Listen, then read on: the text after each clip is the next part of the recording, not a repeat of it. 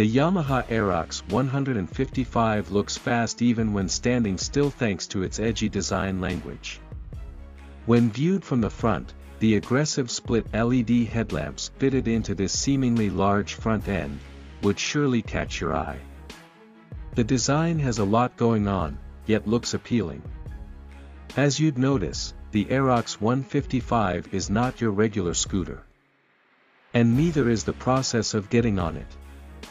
Unlike scooters where you step through, the AEROX sports an underbone chassis and you'd get on it like you would on a motorcycle. It feels a bit unnatural at first, and I did end up getting off the regular way a couple of times. You know, Adat se majboor and all that. But this spine, as it is called, wouldn't take time getting used to. Yes, grocery runs are gone for a toss, but you could grip onto it like a fuel tank. Now that's something I liked. Having said that, the available floor space is enough to move your feet freely and does not feel as cramped as it looks. Now, the seating ergos are almost similar to a motorcycle. It gets a wide handlebar that is close to the rider and an upright riding position. The AEROX 155 is something that would have your attention the moment to set eyes on it. It is something that would appeal to you if you want to stand out in a crowd. And once you ride it, it's hard not to contemplate getting one home.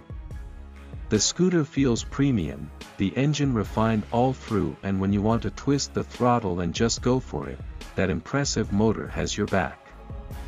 That said, it is also easy to handle and have fun with on corners or in traffic. Yes, the lack of floorboard space might concern a few, but the scooter makes up for it with massive boot space. However, I wished it came with better brakes and slightly plusher ride quality.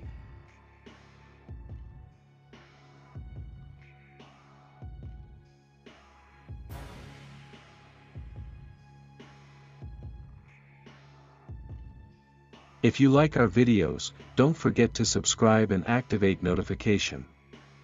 You can also follow our Facebook page for detailed pictures.